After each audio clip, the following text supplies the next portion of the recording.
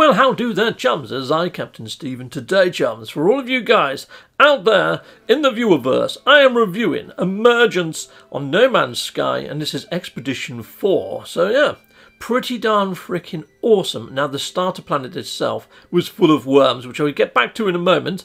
So yeah, I'm looking at the actual rewards. Now, you're probably thinking, Captain Steve, you look a little bit different. Yes, I do. I've completed the expedition. And yes, this is one of the rewards. You get this lovely, gnarly new look. Ha! I look like a worm lord or something. It's actually a worm occultist. So apparently there was these ritualists or occultists or whatever you want to call them, and yeah, they actually sacrificed people to the worms. And yeah, we'll get onto that in a moment, because there is lore included in this, which is freaking excellent. And look at this backpack that throws out a load of maggots and weird little flies and stuff like that as you use it. Lovely. Doesn't that look awesome? Looks like my backpack is vomiting out evil. Heck yes. Awesome. So yeah, there are some great rewards to be had in this update. More to come. So you get this lovely fandangly banner. You also get a decal that you can stick on the walls of your base. And talking of bases, you also get a giant freaking skull of a worm to put in your base, which is pretty darn epic. There is some more technology inside of this update that you can put inside of your exosuit. And yes, one of these lets you override an actual archive. Now, I have overridden the one, which is part of the story. I haven't been to any others to see if I can get any more lore from them, but I might have to try that. Yes, may have to. And there's all the lore that you get as well with inside of this. So you pick up these scrolls. They take up a lot of your freaking inventory space, but yes, they actually sort of divulge a mini story about the actual worm occultist or ritualists, whatever you want to call them, that like to sacrifice themselves to the worm for some odd reason. But yeah, pretty darn freaking epic that we get some lore with this actual expedition, which is why I marked some of the previous expeditions down. Heck yes. Important announcement, chums. Yes, if you haven't already hit subscribe and like and all that sort of shenanigans on my video, if you're liking what you see with your eyes and hearing with your ear holes, please do. Now back down to the actual planet, and you're going to see these worms diving out of the ground at regular intervals, which is pretty darn freaking sweet. We don't have planets like this inside of the normal iteration and verse. Not ones that sort of have this sort of amount of worm spawns, which is pretty awesome. There's also this stuff, cursed dust deposits. And we've also got these, which are Titan worm burrows. Little nests for the little guys, heck yes. This base that I'm standing on, by the way, people, there is an S-class multi-tool here at that location. I would give you the person's name that actually found this lovely S-class multi-tool at this base location. However, that brings me on to some of the things that I'm not so keen about on this actual update. So if I head on over here, I'm looking for the actual base computer right now, but because there's so many different markers, it's quite hard to actually make out this marker. But when you go over to said marker, the base computer doesn't actually appear. So I can't give credit where credit's due. I just stumbled across this by sheer freaking accident. And when I do sort of bring it up, it doesn't bring up a name or anything. I just landed here because, yeah, I had a landing pad. And I popped in, and yes, there's an S-Class multi-tool there. So awesome. So thank you, whoever you are, who marked this base out. Freaking awesome. So yes. Now, another thing with the amount of markers that you see is your ship will lock onto them when you probably don't want to lock onto them. And the longer that you leave during the expedition, the more chock-a-block this planet will become with these markers, and they're freaking everywhere. It would be nice to be able to turn these markers off inside of the actual options, inside of the settings. Heck yes, it would. So what I would say though, chums, even with all this chock-a-blockness going on, I have not had a single crash while running the actual expedition. But I did run it and complete it in day one.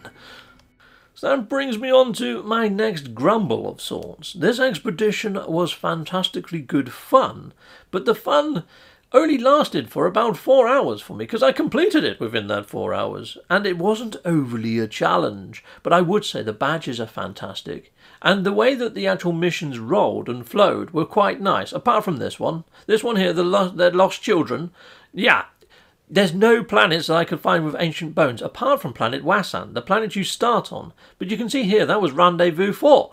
So, yeah, I've already travelled well away from that planet, so it meant I had to traverse back again. It would have been nice to see that Ancient Bones one earlier on inside of Phase 1 before you leave planet Wasan, perhaps. Yes, because it made you sort of double back. But there we go, that's the only sort of gripe I have with flow. Now, the other thing I have with the actual length, I completed this in 4 hours. It would be nice that after you've actually completed it in normal mode, if you did hit up the community expedition, it comes up and says please select your game mode, and maybe you could choose survival or permadeath. That'll be pretty darn sweet. At least then at the end of the actual expedition, perhaps it could convert to survival or permadeath. So the new things that this actually brought to the actual verse inside of Expedition 4 were these sort of worm babies that you find at this sort of location here, which is the worm burrow type nest type thing.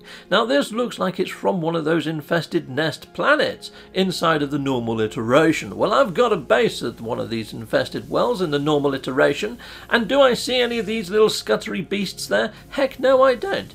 I don't find these worm creatures inside of normal space. I've actually gone back to planet Wasan inside of normal mode and found these creatures not to be here and the worm spawns not to be here, so it just seems to be that all this new stuff has been limited to Expedition 4, which is a little bit of a shame. Yes, the Emergence expedition is the only place where you get to kill these little critters and get to see awesome worm spawns in the sort of rate that we see them here, which kind of feels a little bit off. I mean, how beautifully animated are these freaking creatures? I mean, look at them. Freaking amazing. Amazing work, Hello Games. But it seems a little bit odd that it's only reserved for Expedition 4 and the Emergence sort of update.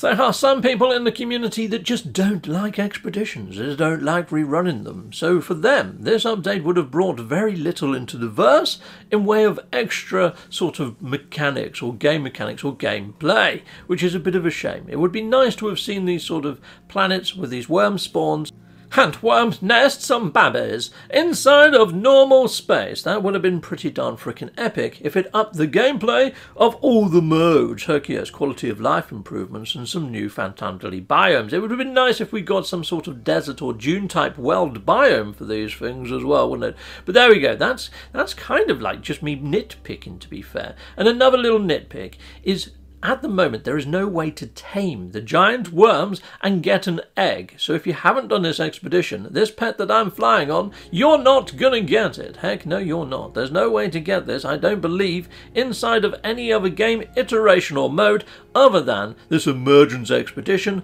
which is a 5-week expedition. So if you do miss this window of opportunity, you have missed it for good. Heck yes. Unless Hello Games brings something into the verse where we can rerun these expeditions at some stage. Maybe a Christmas special would be quite cool, where you could hit up any of the expeditions you may have missed for the full year, so it gives somebody else an extra window to grab it. Heck yes.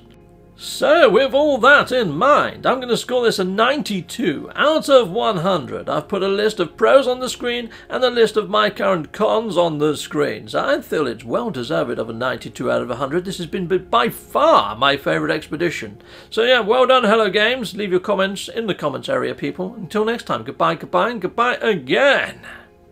Well, thank you very much for watching. If you like what you see, please hit a like and a subscribe. And I'd like to say a massive, great big thank you to all of my backers over on Patreon and over on YouTube membership. Thanking you, backers. And if you want to support this channel, just don't skip the adverts. That throws revenue down my avenue. Or yeah, just stay with Captain Steve that little bit longer and hit something on this screen. There's merch here now too.